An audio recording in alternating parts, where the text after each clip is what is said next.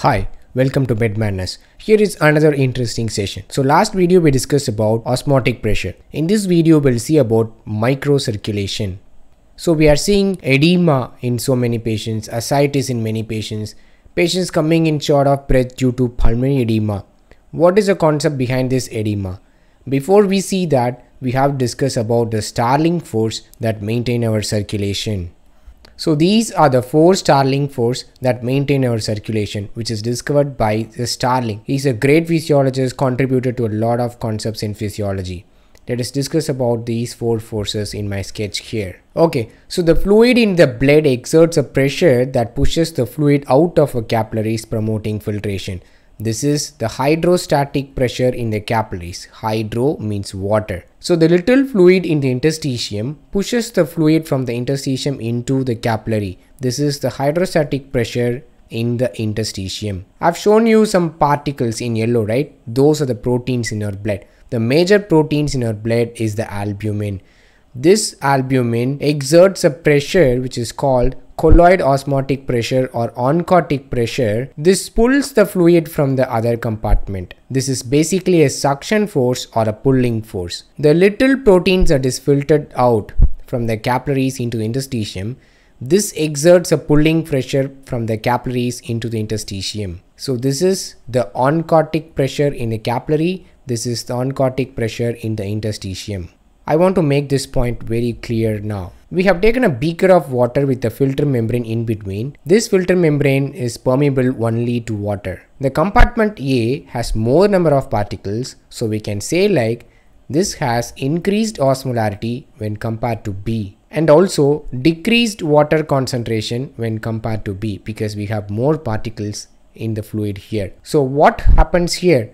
The difference in osmolarity between the two compartments creates osmotic pressure that moves the fluid from B to A and dilutes the concentration in the compartment A, so to maintain the concentration. Or you can also imagine like the increased osmolarity in the compartment A pulls the fluid from the other compartment. So this is basically a pulling force. So let's consider this as compartment A and this is compartment B. So you have more proteins in the compartment A normally. So there is a pulling force from the interstitium into the capillary. Suppose imagine you have more proteins in the interstitium and this pulls the fluid from the capillary into the interstitium. Now, one more important point here. So normally some filtration is going on in our system. This filtration puts some proteins and some fluid into the interstitium. Now you should understand the role of lymphatics here. The lymphatic system here takes these proteins and fluid and puts back into the circulation. By this way, our circulation is maintained properly. Why? Because imagine you have more proteins that is filtered out and that is not taken up by the capillaries because of some obstruction here. So these increased osmotic pressure pulls the fluid from the capillary, leading to a disturbance in the circulation. Now, how to calculate the net filtration pressure here? So just add up all the four pressures, you get a net filtration pressure. So the two forces that promotes filtration are the hydrostatic pressure in the capillary and the oncotic pressure in the interstitial fluid. The two pressure that promotes reabsorption or hydrostatic pressure in interstitial fluid and oncotic pressure in the capillary. So basically you add all these four pressure, you get the net filtration pressure. If the net filtration pressure is positive, then filtration is going on in our system. If it is negative, then reabsorption is going on in your system. Now, what is this constant? So this constant is nothing but the surface area for filtration. So if there is increased surface area for filtration, there is increased filtration happening in our system. If there is decreased surface area, there is decreased filtration.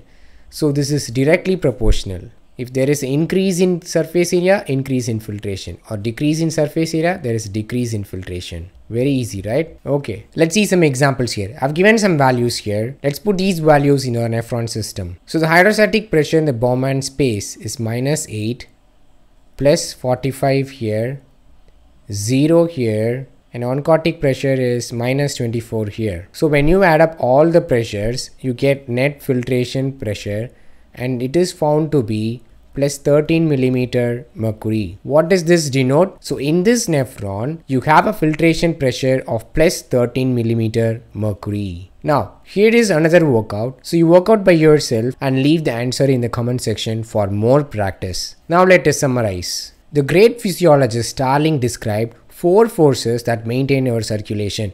The hydrostatic pressure in the capillary, the oncotic pressure in the interstitial fluid that promotes filtration, and both are positive pressures, and oncotic pressure in the capillary and the hydrostatic pressure interstitial fluid both promotes reabsorption. They are negative pressures. These pressures must be kept in proper balance so that our circulation is maintained properly. So any alteration in these Starling forces can result in the development of edema. We'll see in next session about pathophysiology of edema. If you have any doubts or topic suggestion, leave it in the comment section. See you in next session with more interesting topics. Thank you.